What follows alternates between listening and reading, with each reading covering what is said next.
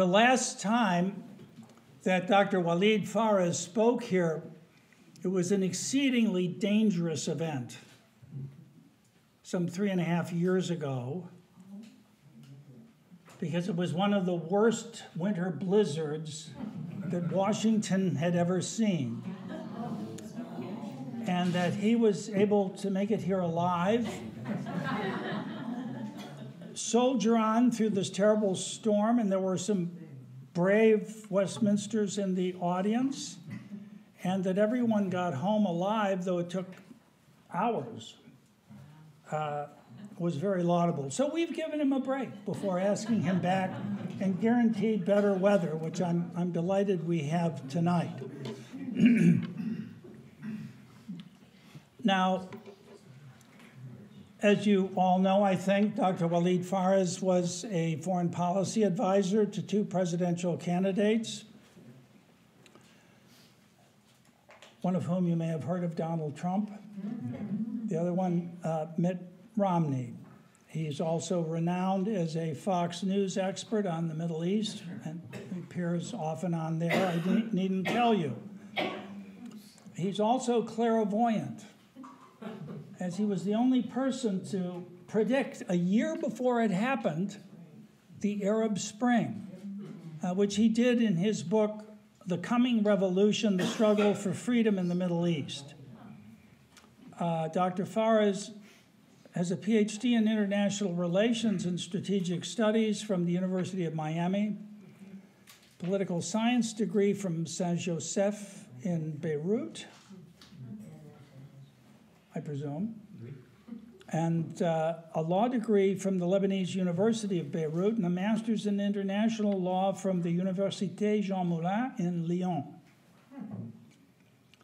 Now, he's taught political science and Middle Eastern studies in Florida for many years at the Atlantic University, and he's also taught here global jihadi strategies at the National Defense University, where I was occasionally privileged to sit in on and learn from his superb classes. Dr. Phares wrote 6 books as a resident of the Middle East in Arabic, and another 5 when he came stateside in the United States, where he immigrated in 1990, legally.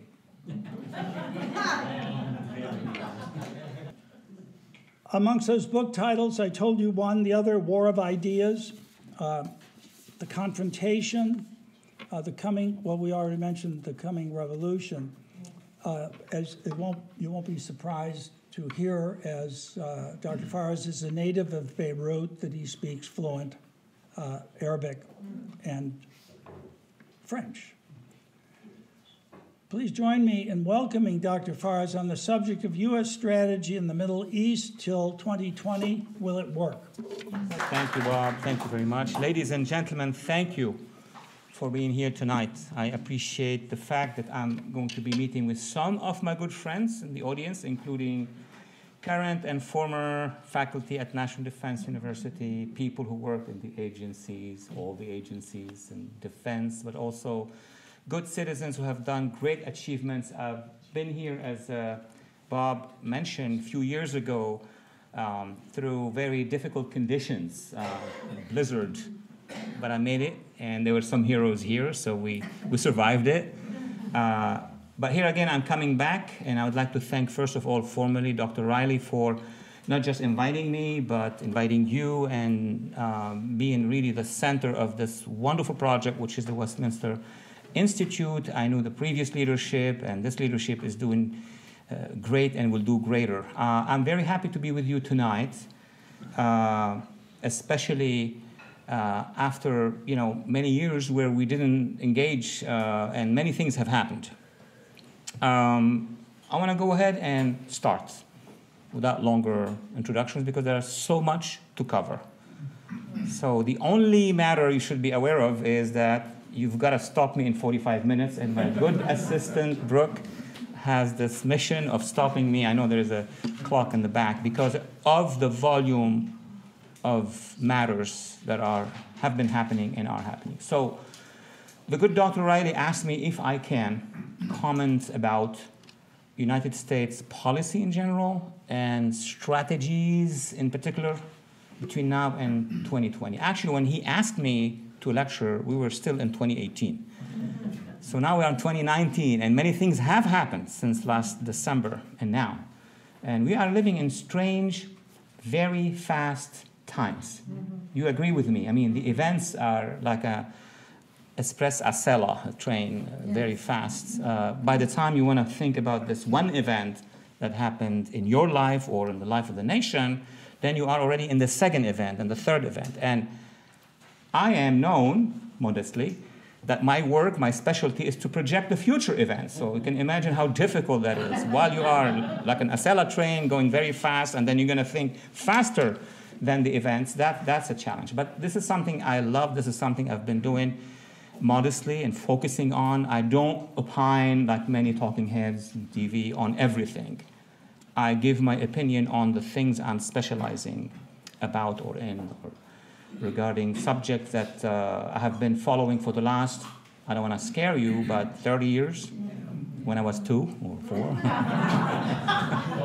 You know, I am, and that's legally, since my good professor colleague mentioned, I am a 29-year-old American. If I emigrated in 1990, that would be my age, so forget about the past. Yes. I'll show you all the papers I have. So, ladies and gentlemen, let's go for it. The question is, between now and 2020, are the strategies of the US dealing with the greater Middle East going to be successful or not? It's already difficult to address this issue because of the speed. I mean, any strategy we'll think about today, by the time we're going to apply it, it will be September. You know, the debates, the Congress, we are a divided city, we are a divided everything. It's so different from the past. We can barely have a national security policy that we have an agreement about, let alone apply it. And the region is changing. There were times in history where the region was, I don't want to say stable, but static. I mean, we would talk about the Arab-Israeli conflict forever. 1947, 48, and about 1992 with Madrid conference, nothing really changed. Couple wars. They changed a little bit of the real estate, but it was the same. And it was, I don't want to say funny, but it was, you know, ironic at the time, and I was living in the region till 1990, that when I came to the States in 1990, I was prepared for something, I prepared myself for something, and then I found something else. When CNN would flash Middle East crisis, I was living in Miami at the time, which was my first stage before emigrating to the United States. This is just a joke. Take it as a joke, even if it's videotaped. I enjoyed Miami before I really came to Washington. Middle East crisis, to me, was, okay, we're going to talk about the Kurds, the Iranian threat, the Arab-Israeli conflict, Egypt's Copts. You know, there were many things happening. It was only, in the view of CNN, the Israelis and the Palestinians. That was the only thing in the Middle East that was happening. Until the Arab Spring, until 9/11, then the American public, then the international community said, wait a minute, there are other conflicts happening in the Middle East. And the Arab-Israeli, Palestinian-Israeli conflict is one of them, one of maybe 8, 9.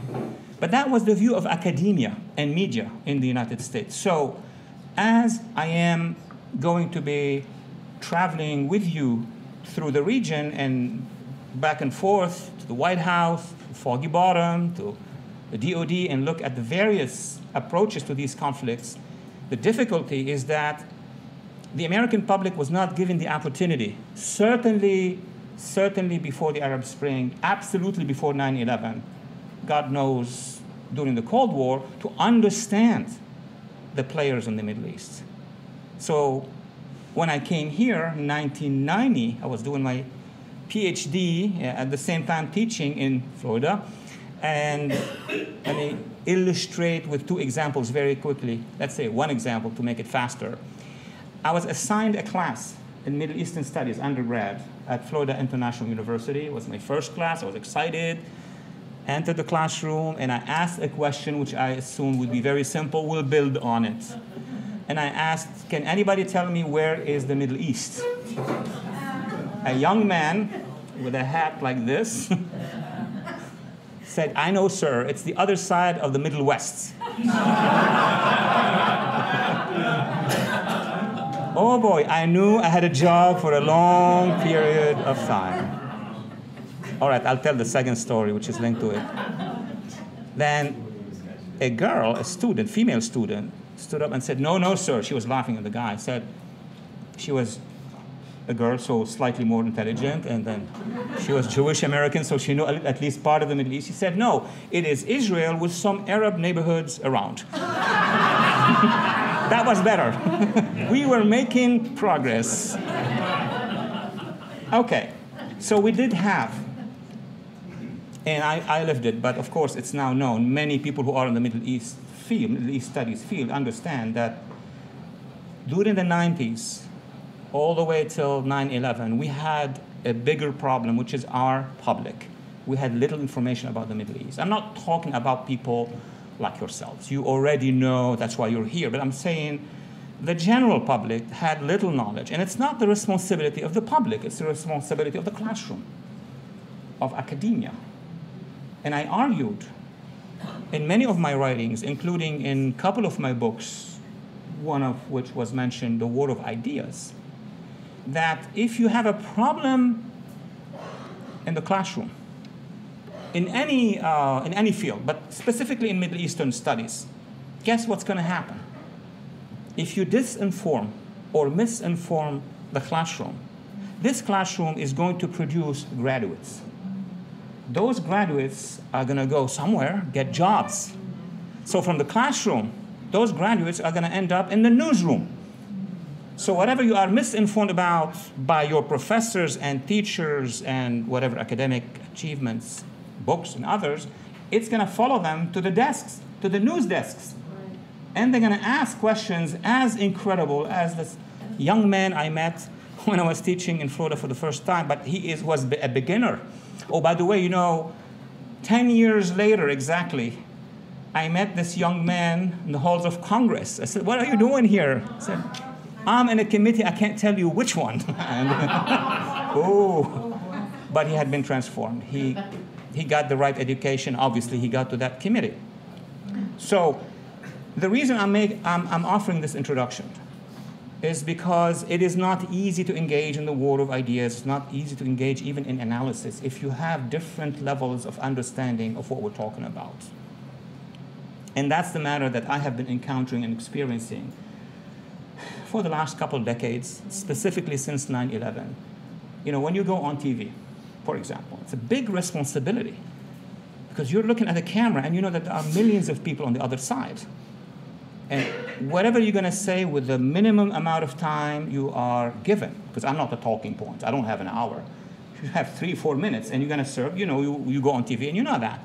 So what is it that you could put in those 3-4 minutes, on the one hand, to tell the truth, to be factual, especially about the Middle East, and also to educate the public on the other side? It's really a challenge. I may write a chapter in the next book about my engagement with the media dealing with the Middle East. So the second point leading us to the strategies is the fact that these strategies have changed. We're not talking about a strategy as during the time of the Soviet Union, it would be 20 years long, 5, 6. Our strategies regarding the Middle East in America change with, of course, this is our system with a presidency. So every 4 years, every 8 years, and even the 8 years, every mid-term elections and every other midterm elections, you know it. So we change, our policies change, we have change of majority in Congress. I'm not lecturing on things you know already, but take it into consideration. Just think of Bush the first in the war in Iraq. Then think of the 8 years of Clinton. In terms of foreign policy, I am not a domestic policy guy, so I'm looking at foreign policy. Then you have 9/11, and then you're going to have the Bush second tenure of 8 years, and then Obama for 8 years. and then the mini 2 years of the Trump administration. So those leaps, if you add them to the changes in the Middle East, then you see how challenging it is to opine on what would be our U.S. strategies in the Middle East by 2020. And it was given the task by 2020. We will be in the middle of a presidential campaign/election. The Middle East also has changed. Now, I know you have had wonderful speakers here. I've seen the list, topics, watched a few of these videos. So let me try to summarize very quickly the longest period of time possible so we could get to what I call the post-9/11 or post-Arab Spring period. Now, the Middle East was not the Middle East some 100 years ago, right? We are in 2019. 100 years ago in 2019, they were constructing the new Middle East. So a few years before, you had France and Britain agreeing on Sykes-Picot Agreement. It created the Middle East. Before that, there was the Ottoman Empire for the previous 420 years. So we are still the quarter, 100 years is the quarter of the life of one empire. So the legacy of these aging empires, the Ottoman Empire, the Mamluk Empire, the Abbasid, I could go on for another 1,300 years. That still has a weight on the culture, the perception, the ideologies of the populations and of their elites. It's easier to talk about the history of the United States, of Australia, of Canada, and of the entire Southern Hemisphere because it's shorter. When you talk about the Middle East, you go back in time for long, centuries, and of course to some even thousands of years. I will take the centuries. It's still long. And what I'm trying to say is that even if we engage in Iraq, or in Syria now, or the Palestinian-Israeli conflict, or the internal situation in these countries, it is not only about our foreign policy. So we cannot go to the White House or Congress and say, what have you done? You did not bring peace to the Middle East. You did not do the change. We barely count in this.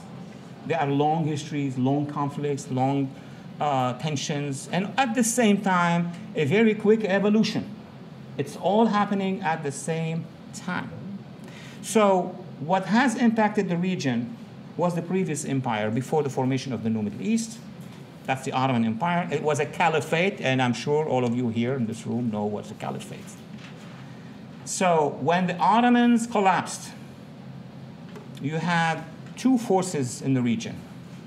One force that wanted to go back to the status quo ante, meaning to the Ottoman Empire, to the caliphate. Ottoman or Arab, doesn't matter. Those are known as the Islamic fundamentalists. That's the easier way. I would call them the Islamists. Technically speaking, we had two streams of these Islamists after the collapse of the Ottoman Empire. Those who are from Sunni background and those who are from Shia background. Those who are from Sunni background, Sunni, S-U-N-N-I, those rose and they wanted one thing since the 1920s. Uno, the return to the caliphate. Mr. Osama bin Laden told us this matter after 9/11. He said, we had headaches, generations of Islamists really since the collapse of the Sultanate wanted to bring it back. So it's as simple as that. Everything the Islamists, Salafists, jihadists, all the crowd that you have been lectured about, informed about, want one thing: go back to the caliphate.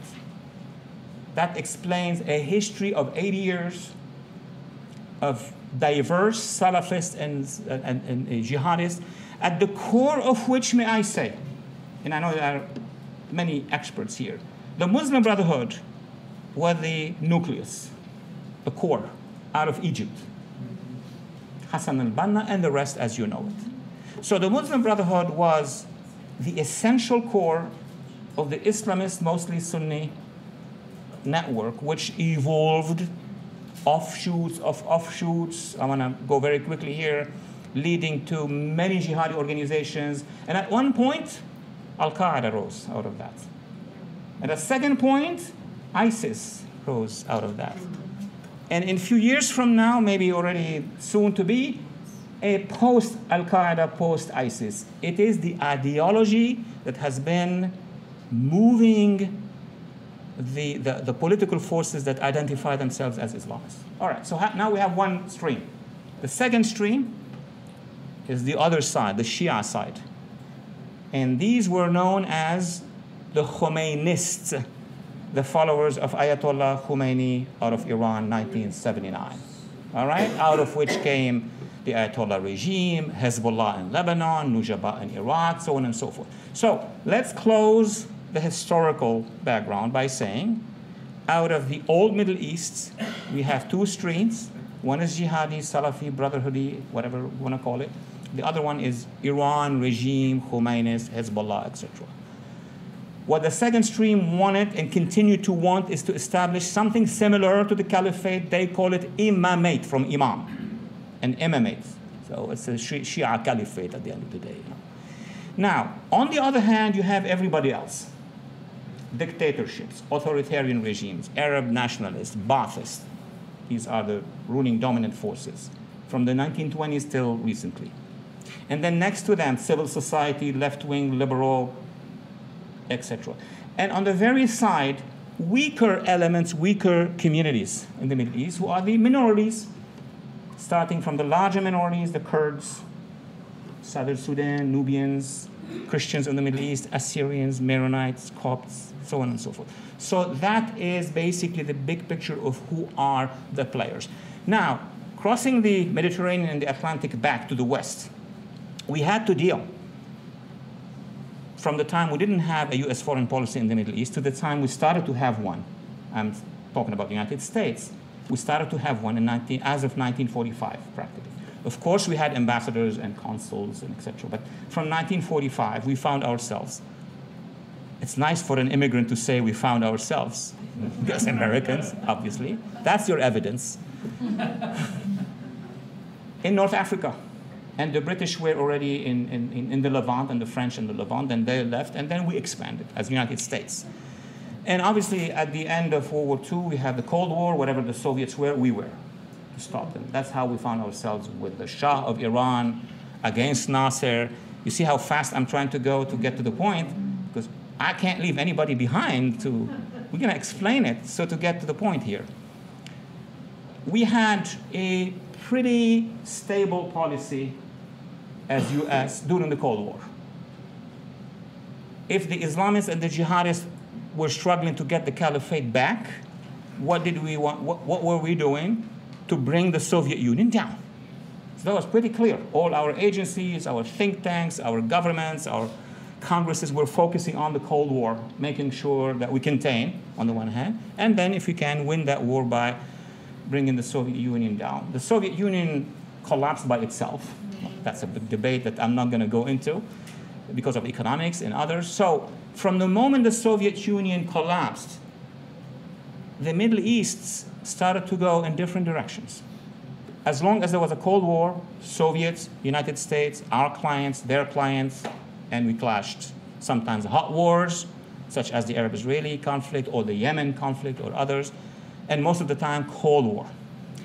One interesting point I will make during the Cold War, which was a feature of US policy and Western policies, was because the Soviets were the priority to us, because their missiles were aimed at us, our missiles were aimed at them. So that's a priority. We had to engage in alliances that were very counterproductive, but we had to do it. So I'm not a historian tonight, but I'm just reporting that we, the United States and NATO, the allies, we were in many instances the allies of the Islamic fundamentalists against the Soviets. Our national security advisor, Zbigniew Brzezinski, was encouraging the Afghan jihadists, called Mujahideen at the time, to fight the Soviets with everything they've got. And he told them, fight them with jihad. He used the term jihad. That was our national security advisor. It's in my book. So we got out of the Cold War, and now we started to be surprised by events. First of all, the jihadist movement, which was, I don't want to say with us, but the Islamists in general were with us against the Soviets, now we're on their own, and we're targeting us. Because each one of these big players has a logic of its own. So the Soviets were down. Now the jihadists and the Islamists and the Iranian regime, all of them looked at the United States as the major problem they confront. Because they wanted to establish a caliphate, they wanted to establish an imamate, and who is blocking them? Either us or our allies. Hence, the rise of Al-Qaeda throughout the 90s, starting to strike at the homeland, including in New York in 1993, declaration of war in 1996, second declaration of war in 1998, strikes against our embassies in East Africa in August of 1998, attempt over the Pacific against airliners, it was foiled, attack in Yemen, and then they visited us on 9/11. That prompted the United States to move into the Middle East and engage in Afghanistan and in Iraq, which we can debate till tomorrow, we don't have that time. So we finally found ourselves in Iraq, in Afghanistan, and elsewhere in the region. That decade, from 2001 till 2011, a full decade, this is the first question I would like to address, quickly preparing ourselves for our current strategies. What were our strategies as US? What were our strategies? We fought the Taliban in Afghanistan, and we have to be very frank and honest in any discussion, because now we are 19 years after that. So we defeated the Taliban, we removed the regime, no doubt about it. It took us, 45 days. That's the power of the United States. It can administer a massive change somewhere between 30 to 45 days. We brought down Saddam Hussein in about a month and a few days with a million soldiers army. We brought the Taliban, who were terrifying everybody. So army to army, there is no one on planet Earth that can defeat us. But it is what happened afterwards that counts. So we defeat the Taliban in 45 days, and we are fighting them for the following 19 years. Problème. French would say, il y a un problème. There is a problem. C'est un problème. Exactement. Same thing in Iraq. In Iraq, we defeated Saddam. Then we had to fight Al-Qaeda Iraq. Then we defeated Al-Qaeda Iraq. Then we did something, which is to withdraw from Iraq in 2011, end of 2011. And the minute we withdrew from Iraq without preparing who is going to be after us in charge of Iraq, that's the crux, that's it. Then what's going to happen is all the forces which we were fighting are going to come back. Hence we had ISIS. Then we had the Iranian militias moving into Iraq. It's not that they defeated us, we withdrew. So if we withdraw, and it won't leave behind us a force that is our ally, that is capable, that is accepted by the population, this is what we're going to get. And this is the parameter I'm advancing for any future decision we're going to make in the Middle East. I was on Fox Business Channel with Lou Dobbs the other day, and Lou was furious about what we're doing in Afghanistan. And as if the world, and he's a good friend, as if the world is divided in two. One, we stay forever doing the same thing. We fight the Taliban, they fight us, and nothing actually happened. Or we are furious, we pack and leave, and the Taliban are going to come. Do you have any shred of imagination that tells you if we withdraw tomorrow from Afghanistan, what is going to happen? Taliban are going to seize probably about 80%. And the ex-Northern Alliance will go back to where they are. And then an international jihadi group will emerge from Afghanistan. If we withdraw from eastern Syria, and just serve the whole dinner in one shot, if we withdraw from eastern Syria without preparing our allies to take over, what is going to happen? In Syria, it's even more complex. You're going to have the Iranian militia rushing in. You're going to have the Assad regime rushing in, although it's limping, but they will rush in. You're going to have the Turkish-backed Muslim Brotherhood militias rushing from the north. And everybody is going to assault the Kurds. It's going to be a terrible war, another terrible war, and it's going to be a Syria divided like Poland for many, many decades. So I'm concluding on the method of our strategies. Defeating the enemy is not the problem. It's the replacement of that enemy that has been the problem. So it's a question, as the 9/11 Commission said many years ago, of not just imagination, but of education and of engagement with the forces on the ground. So the list is simple. We have Syria, we have Iraq, we have Yemen, we have Libya. These are 4 active wars. So what's the situation in those 4 wars, in those 4 battlefields? In Libya, let's begin with the simplest one in my view. In Libya, after Gaddafi, you have the West and the East.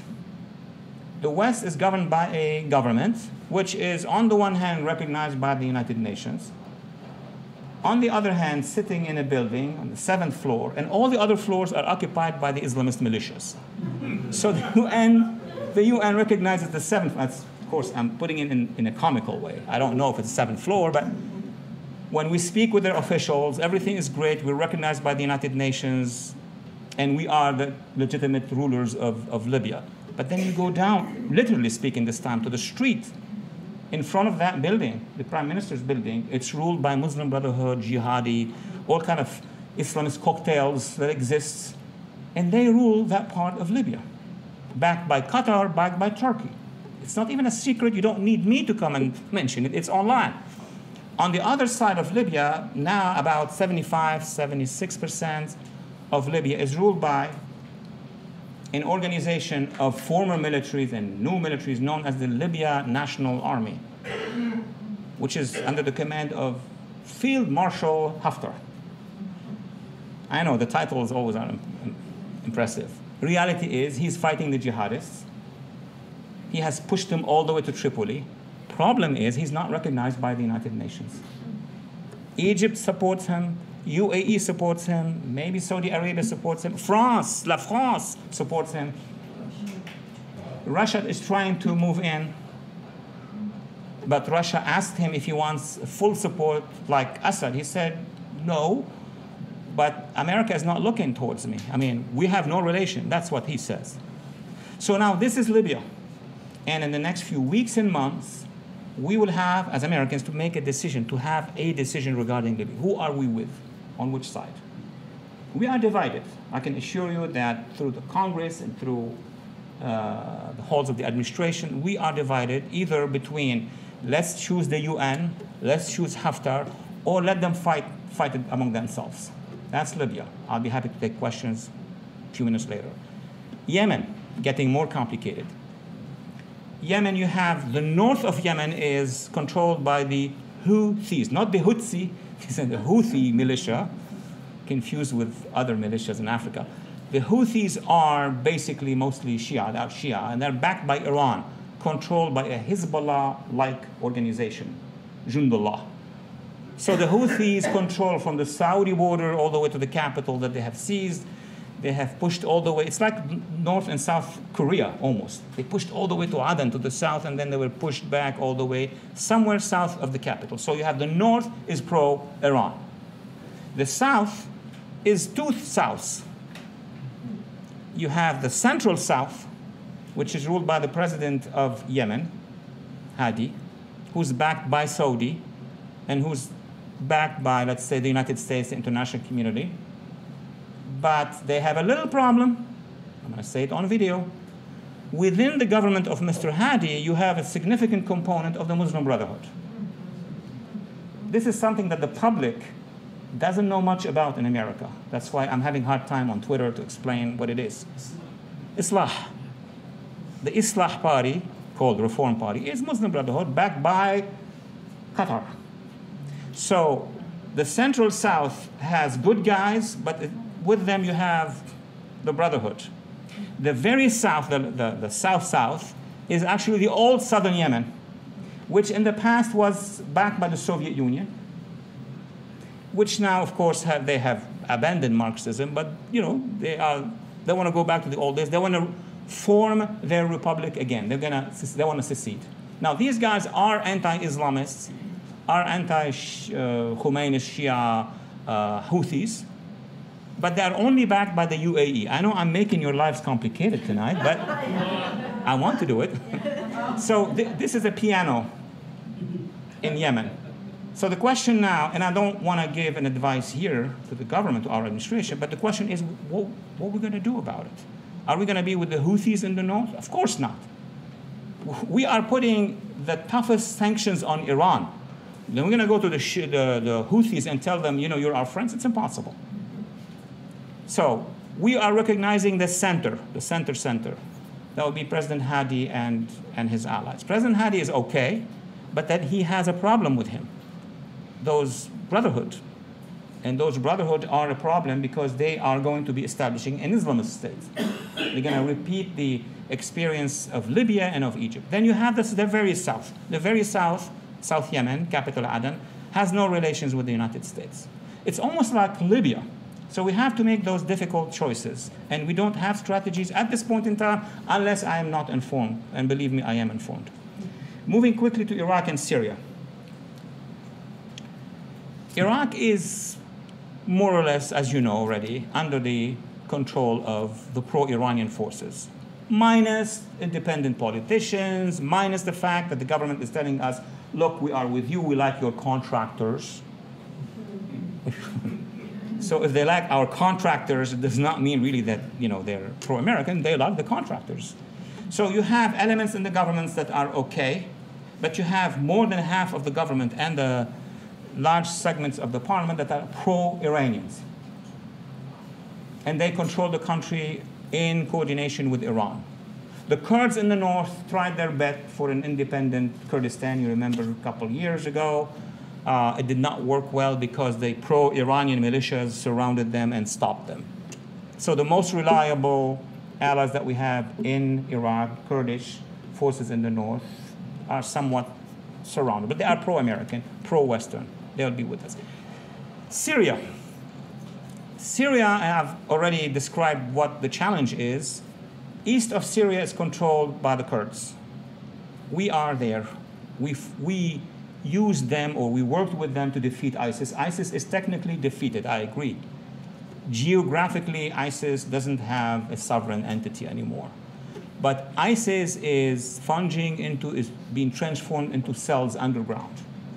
So the feature of an underground is when the upper ground opens up, they're going to come back. Easy. You don't need a political scientist for this. Gangsters would make the same analysis. So when you push them underground and you don't resolve the ideological problem, they're going to be 3 generations to go up. And then, of course, you have the Assad regime, which is more or less in control of Western Syria. But it is in control of Western Syria, Damascus and other cities, precisely because the Iranians are in Syria. Now, who would that affect if the Iranians are in Syria? Hezbollah. Hezbollah out of Lebanon is living this golden age, happiest moments, because they leave Lebanon, go to Syria, connect with the Iranians, and the Iranians now, regime, have this highway from Tehran to Baghdad to Syria, Assad, to Beirut, Lebanon. They are at the maximum expansion. What would they bring with this maximum expansion? Missiles. So they are basically establishing the missile or missiles base in Syria. Who would that unnerve?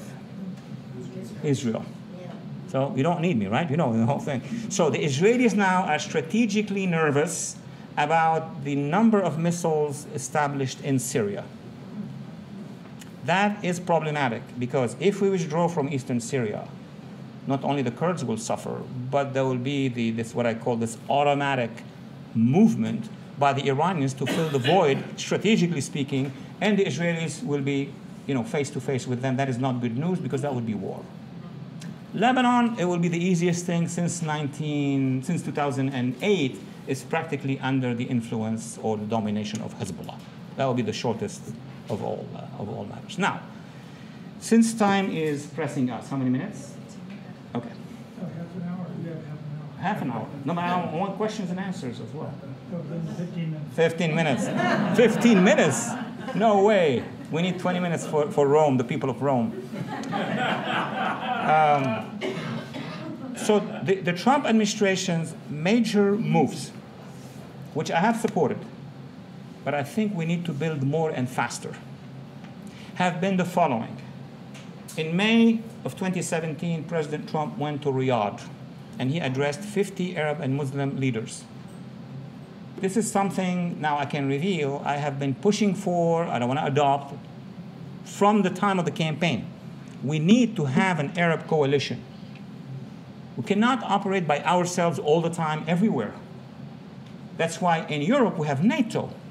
Although we're going to debate NATO, you have debated NATO, but still it's better than no NATO, than 27 countries doing whatever they want. In the region, it is crucial, in my view, to have a regional organization that would help us in multiple things. Conducting the war on the jihadi organization.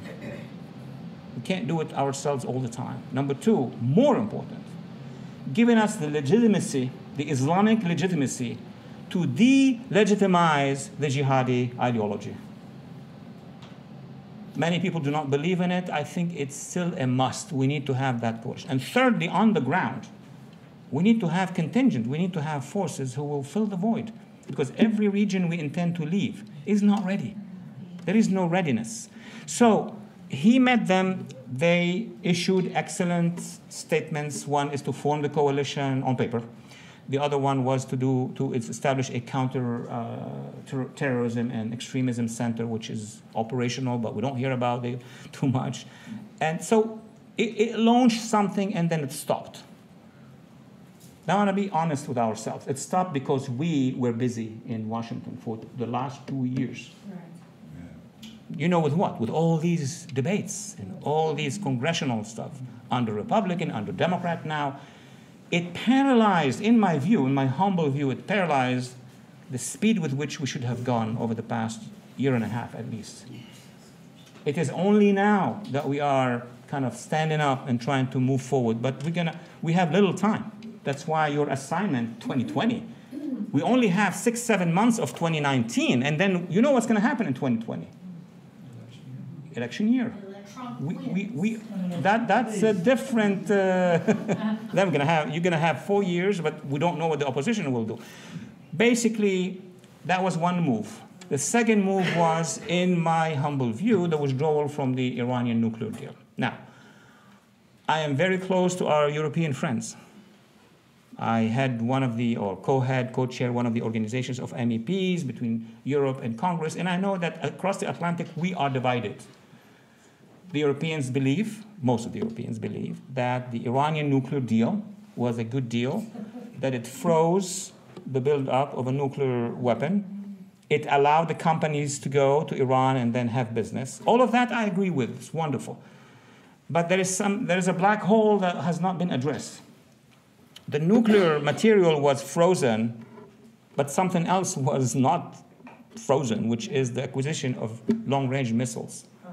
You don't purchase, deploy, acquire, improve ballistic missiles if you don't have the intention of using non-conventional weapons. Do we throw roses with the missiles? It's not for roses on Valentine's Day. It's missiles that are prepared, like a forest of missiles, for the opportunity to be able, years from now, to acquire the nuclear device, and then the missiles will be ready. The Iranians bought the most impressive anti-aircraft missile system. Why would you do that? Because you are expecting a strike against you.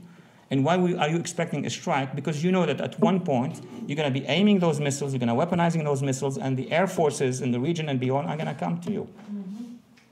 I know the Iranian strategic mind. It's very patient. So our friends, the Europeans, have a different view, except that on missiles, they are with us. They are with the US on the issue of missiles, but on the issue of withdrawal from the agreement, they're not. So we have that divide. Withdrawing from the agreement, from the nuclear agreement, by the Trump administration did not mean that we don't want any agreement. We actually want an agreement on nuclear anything. Remember that South Africa and Ukraine, after the collapse of the Soviet Union, they rushed to the United Nations. I remember that vividly. And they said, please come and help us. We're going to get rid of those nuclear weapons that we inherited from the previous regimes. In the case of Iran, basically, the projection I have is that this government in Iran may not be there forever. So the idea of having all the agreements with the Iranians, yes, but calm down. Let's see who is in charge, what the social transformations in Iran are going to be. I believe that the average age today in Iran between, let's say, 24 and below, maximum, I would say, maximum 26 and below, are not with that regime. You see the demonstrations, the protests, the minorities, Kurds, Arabs. So I would have recommended an engagement with the civil society of Iran. That's the agent that's going to change matters. Look at Eastern Europe. It was not long ago. While we were building those missiles with the Russians to face the Soviets, it was Lech Walesa, Vaclav Havel, the dissidents in Russia. They provoked, basically, the collapse of the Soviet Union, and, of course, an economic mismanagement by the Communist Party of the Soviet Union. All right. So now we have those two important decisions that were made by the administration. Engaging with an Arab coalition and withdrawing from the Iran deal, plus putting sanctions. The question is, what is the strategy beyond that? We withdrew from the agreement, okay? So what is it that we're going to do next? And here I'm going to be a little bit critical, because putting sanctions is the right thing to do, but to obtain a specific goal. You don't put sanctions ex cathedra, in general, and that's it. You need to make sure that you're engaging with civil society, so that civil society, under these sanctions, are going to put pressure on the government of Iran to change course. Change course or change address, one or the other. That's how change has been the case in many countries, including in Eastern Europe. With regard to the Arab coalition, I think the Arab coalition got into trouble when it divided between Qatar and Saudi and the UAE and others. I think the Arab coalition engaged in Yemen where, at the time where we were not ready, we in America were not ready for that. I am not sure now how to get a solution for Yemen and how to get a solution for the divide in the Gulf, but I am pretty sure that if in America we have a unity, a solid unity, political unity on foreign policy, which we don't have right now, I think we could prompt a change in Iran. It's possible. I think we could help a solution in Yemen by basically disarming the militias. That's how a solution is. You can't have a solution with militias roaming the cities. Same is the case in Libya. So we have the possibility of putting strength, putting pressure, moving forward, if we are united in Washington in the next, let's say, year and a half. So if the challenge is, are we going to be successful between now and 2020? We are in April. We still have really few months before December.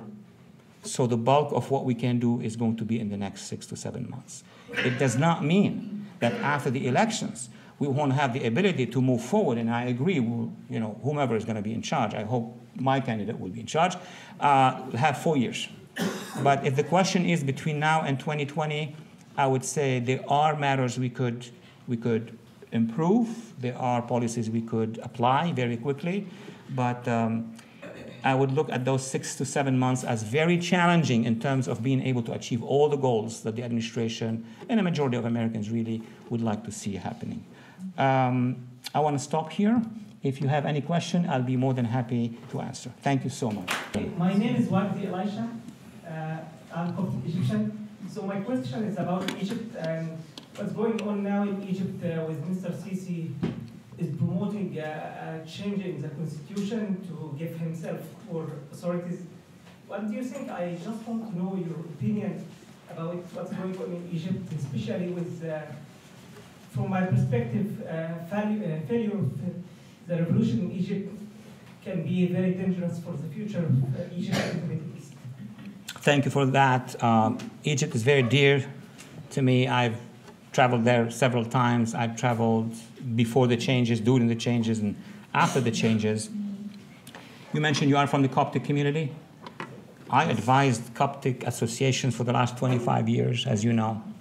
I've engaged with many members of the Egyptian parliament, this one, the one before, met briefly with President Sisi, with many members of their government here and there. So when I address Egypt, there is, of course, the emotional attachment, but I'll put it on the side and I look objectively. So what would have been the worst for Egypt, in my view, could disagree, would have been an Ikhwan, Muslim Brotherhood-controlled Egypt, period.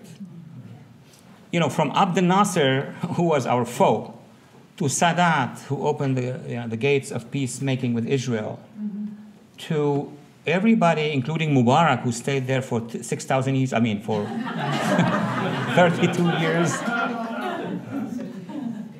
You know, to the current Sisi government, if you give me all of that, I would say the only period that I was concerned about, really, is a Ikhwan Muslim Brotherhood-controlled Egypt, because it would transform Egypt. And it did. In a few months, Egypt was becoming an Afghanistan into a God knows what.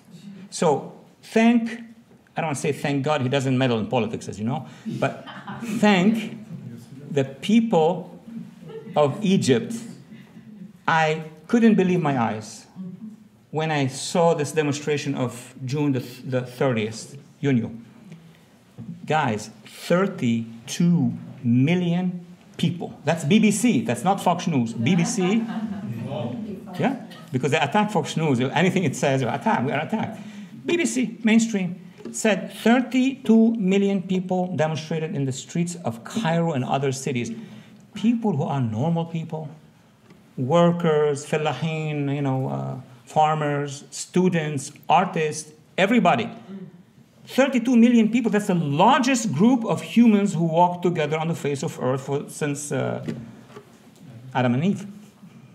So it was impressive to see that when civil society has the ability to rise against this kind of threat, no matter what happened immediately after, because immediately after you're not yet in Sweden, you're not yet in any of these democratic places, it's going to take time.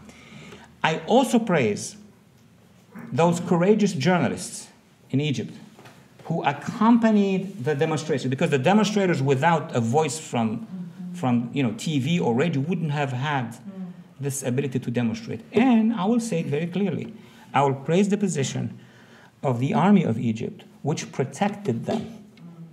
The Obama administration and the entire supporter system of the administration said this is a coup. A coup doesn't happen like that. A coup would go with tanks, without people, grab the president or the leader, and establish a military government. That's a coup. What happened was a revolution which was protected by the army. But let's be very honest. It's going to take time for Egypt to produce, after 1, 2, 3, 4 elections, a lot of efforts, a fully liberal, democratic, multi-party, sophisticated system. And look what we have done. We formed that thing, and we are still not very at ease with it. So I agree with you that there are many things in Egypt that we are very attentive to make Egypt perfect or quasi-perfect. But where the Egyptians are coming from, really, it was literally at the edge of a cliff going into a caliphate-like place. So that would be my humble opinion with regard to Egypt. The lady. My question is, are you currently advising President Trump? And if you aren't, who are his current foreign advisors? I am currently formally not advising the administration because I'm outside the administration, but I'm sure he reads my tweets. But who are his current? Obviously, he has the National Security Advisor, our good friend John Bolton, and he has many advisors, including Secretary Pompeo, and he has many other advisors. Some are inside the government, some are outside the government. I think the president is surrounded many advisors, and I share a lot of my strategic views with the two I've named. I mean, I'm happy that we have Bolton and Pompeo in government. Happier than, I don't want to say than others, but than previous views that existed in the cabinet. Yeah, thank you. But I wonder if you could say a little bit more about the role of Russia in the former Syria. And especially, why on earth does it seem the Russians are going to give up their base at Latakia to the Iranians? Now you are teaching me something I didn't know, since your background has been in very important agencies. Okay. I agree with you. Russia's role in Syria, specifically since 2015, has completely changed. Before 2015, I say 15, before 2015, Russia wanted to maintain its bases and was even in negotiation with the previous administration as to how we're going to coexist in Syria. But as of 2015, it looks like the Putin leadership wanted to do two things. Number one, grow their military presence, because that's the only coast they have. They have 200 kilometers of coast in the entire Mediterranean. You mentioned Libya. Yes, they will be interested in getting another 300 miles in Libya. That's how superpowers, operate. So far, they have Syria. Now, what the Putin leadership has done was to consolidate what they have. They have now a strategic weaponry system that exists in Banyas and Tartus and elsewhere. And they want something else which was not there before. They want the Assad regime to be able to recapture all of Syria, to connect with all of Iraq, and to connect with Iran. And Iran connects with Russia through the Caspian Sea. The Russian long-range bombers or planes, they don't come through the Mediterranean. They actually fly over the Caspian, Iraq, Syria, and into the Mediterranean. So the ambition of Moscow since 2015 are different now. They believe that we're not going to last too long in eastern Syria, that eventually we're going to withdraw from Syria, that we're going to withdraw from Iraq, and they're going to have this space going from the Mediterranean into Iran. That pleases the Iranians. It's the same space. Iran's long-term goal, as you know better than everybody here, is to project itself all the way to the Mediterranean. I wrote about it and briefed Congress since 2005. So Iran now has a control over Iraq, over part of Syria, and of course, poor Lebanon, Hezbollah. So Iran and Iran and Russia have shared strategic goals in the region. This means that the Arab-Israeli conflict is replaced by the Arab-Iranian conflict. And another point that Egypt withdrew from the Arabic NATO. This is... Okay, two questions. I'm going to summarize quickly because I know Atif from before. Yes, I did not spend a lot of time on the Arab-Israeli conflict on purpose, no. Because there are so many other matters that we need to address. And the Arab-Israeli conflict is the most well-known conflict in America. Every neighborhood knows the names of every city in Israel, and or if they are Arabs, every concentration of demographies of Arabs. But let me say it clearly. I think that the Arab-Israeli, I wouldn't call it Arab-Israeli, the Palestinian-Israeli conflict has been static since Madrid conference, since 1992. Nothing has really happened after that. They agreed on concessions to each other. Egypt signed a peace treaty before that. Jordan signed a peace treaty after that. Even the PLO signed a peace treaty. And then nothing has really moved since 1992. Meanwhile, all the other volcanoes exploded. Everything else. So if you are in Aleppo and you ask Arab Syrian Sunnis, what is your priority in life today? The liberation of Palestine? They said, no, I want to bring down the Assad regime. I want to bring down the jihadi. So each one of these conflicts stole away from the Palestinian-Israeli conflict the center of energies. If you are in Yemen, what would be your priority in Yemen? Stop the pro-Iranian militias, stop the South, so on and so forth. So by itself, the Arab-Israeli, Israeli-Palestinian conflict cause narrative, which dominated the Middle East for many, many decades, by itself sort of crumbled into a one ethnic conflict. So what is the most discussed matter today in the Arab-Israeli conflict? It's the White House project for a new Middle East, which we don't know what it is. I don't know what it is. But everybody's talking about it because that's the only hope for a possibility of a resolution. Arabic NATO, I mentioned a little bit. I think Egypt, Saudi, UAE, Jordan, Bahrain, and others would like to form it. They need... Egypt first, that's what you're saying. Yeah, I said they want to form it. Egypt has different views. on the so-called NATO agreement. Egypt thinks that the priority should be to focus on the jihadists and Al-Qaeda and ISIS and those. Saudi think that they need to focus on Iran. So we have a NATO going in two different directions, and the UAE wants to focus on both. So that's the best I can summarize with. Yes, my name is Soreli Dorian, and I have a question about Ilhan Omar's meeting with Erdogan, and a lot of stuff out there indicating that he believes at some point he would be the future of, the leader of the new caliphate. What is your take on that? And is that something we should be suspicious of, this meeting that was sort of held behind closed doors, or is it simply one Muslim reaching out to another? And also, the second question I have regarding the Europeans that, in my opinion, the European Union tends to run counter to everything the Trump administration believes in, whether it's pulling out of the climate accord, what have you. There seems to be a surge of new independent, I'll use the word conservative parties in Europe that are not necessarily drinking from the same tea as the European Union. Is there perhaps hope with those parties that we will see a different outlook towards the Middle East? But the first question about the caliphate is... You want the first question first? Yes. All right. I'm not going to opine on our members of Congress if they are engaged in domestic matters, but since you mentioned a foreign policy matter, then yes, I will. President Erdogan is not shy about his goals. He stated many times and clearly, and I'm surprised that a majority of Americans don't see it, don't understand it. I'm not surprised that Mr. Erdogan is making the statements, but it doesn't appear very clearly here, probably because of our media. President Erdogan and the AKP party are an Islamist party. They're not shy about it when they state it in Turkish. And the Turkish opposition, which by the way won municipal elections in Istanbul and in Ankara, which is, today we are different than a week ago, has been very vocal about these matters. So Turkey has a very solid, secular, quasi-liberal, pluralist force, which is not over, which is not done, despite the 12 years of AKP rule, and it was demonstrated. Now, it doesn't mean that they're going to take over government soon, but it means that Turkey has two forces. The one in charge is an Islamist force, and its foreign policy is to connect with other Islamist forces, including with Qatar, and including before that with the Brotherhood in Egypt. And now they are backing a faction in Tripoli, which is close to the Muslim Brotherhood. Am I adding anything that you don't know or not available? It's there.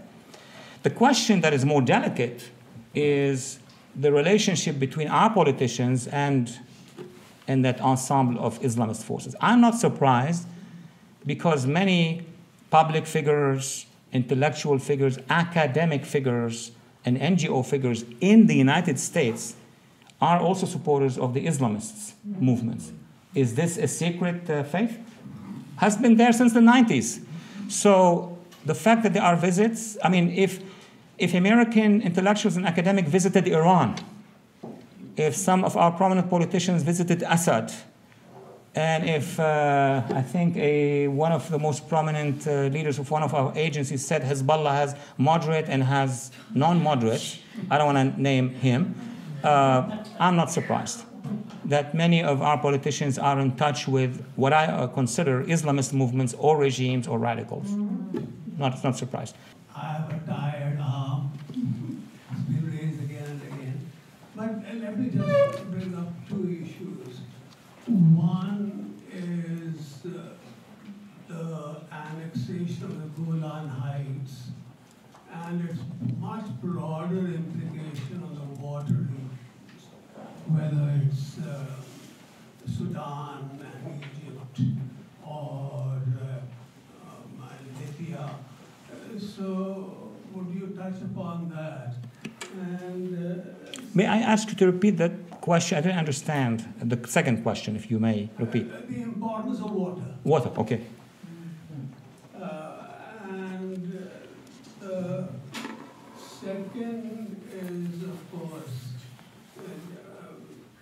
Sisi becoming, in effect, a generalism is that with American support, and what are its long-term implications? Thank you for these three questions. I'm going to go as fast as possible. The annexation by Israel of the Golan Heights, actually I would formulate it differently. The annexation was done decades ago.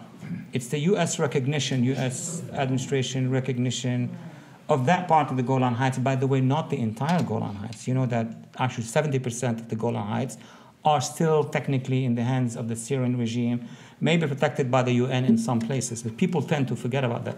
It's the band of territory that was acquired by Israel through 2 wars that has been annexed by the Israelis and recognized by the US government, that is our president, our administration, as part of Israeli sovereignty.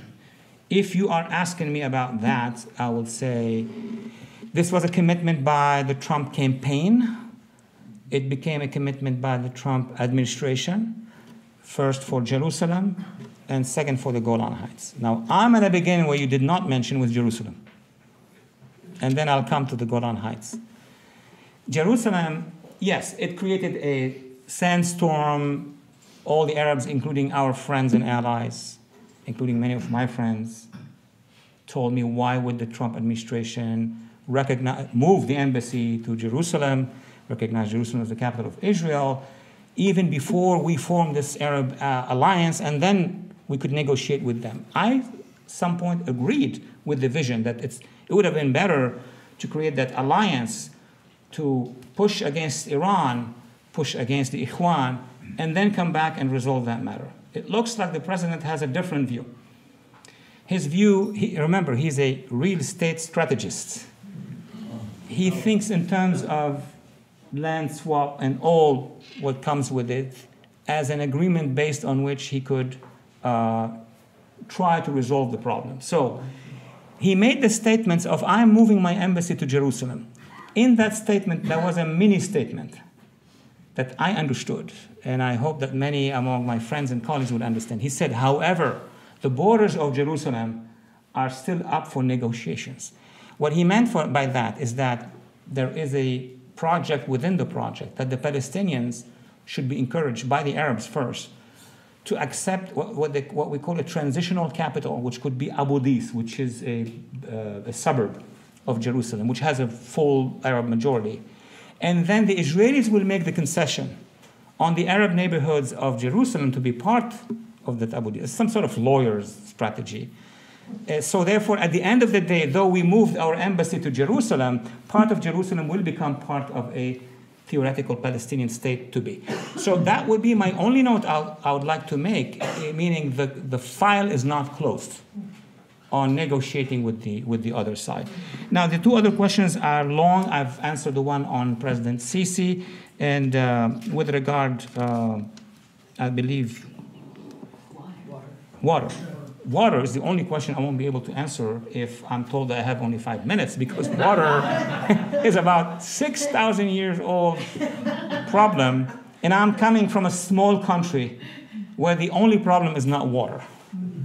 Lebanon has 6 rivers, it has snow, it could give the entire region water and snow. But I can agree with you on one thing: water crisis in the Middle East is going to be with us for a long period of time, and you understand my conclusion. Okay. The great faith. Walid Yes. McDonald. My question is about Libya and General Haftar. I have a copy of a video with General Haftar in it where he is holding the leaked minutes from a meeting in Sudan of Bashir and his cabinet, talking about, we will never allow Haftar to become the president of Libya, and he's freaking out and holding it. So with that background, do you think that the reason why the United States has stayed away from Haftar is because of our attempts to normalize relations with Sudan? It's a long shot, but it's still a shot that our foreign policy establishment, basically, wherever the Trump administration was clear, intense, it worked. Recognition of Jerusalem as a capital, you have to recognize it, and it was recognized. Backing, let's say, an action of the US Army in eastern Syria, they did. Everything else is up for grabs. That's why I mentioned the past 2 years were difficult, because the administration was under pressure for a million things that you know what it is. It had few points in foreign policy it followed thoroughly. Everything else, I don't think there was a Trump policy on everything. like on Sudan. I wouldn't imagine that we would be with Bashir in Sudan, and he's a perpetrator of a genocide according to the ICC.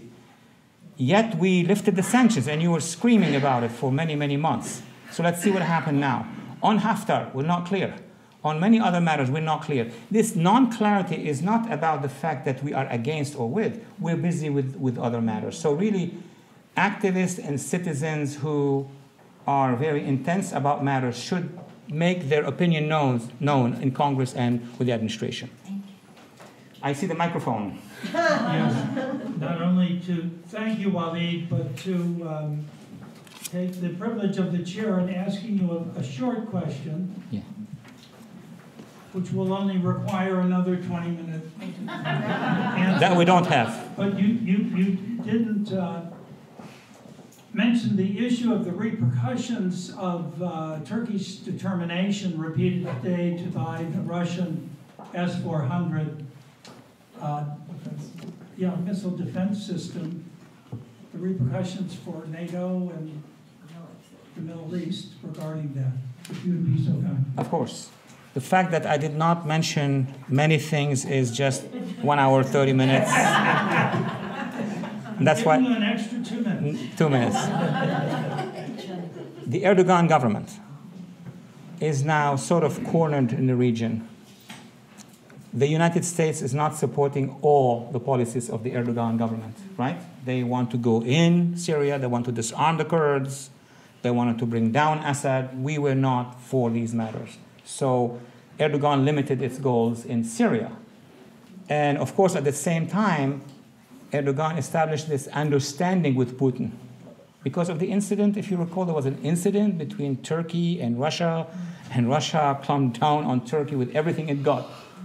And that's a reminder of what we've done when we had the pastor detained in Turkey.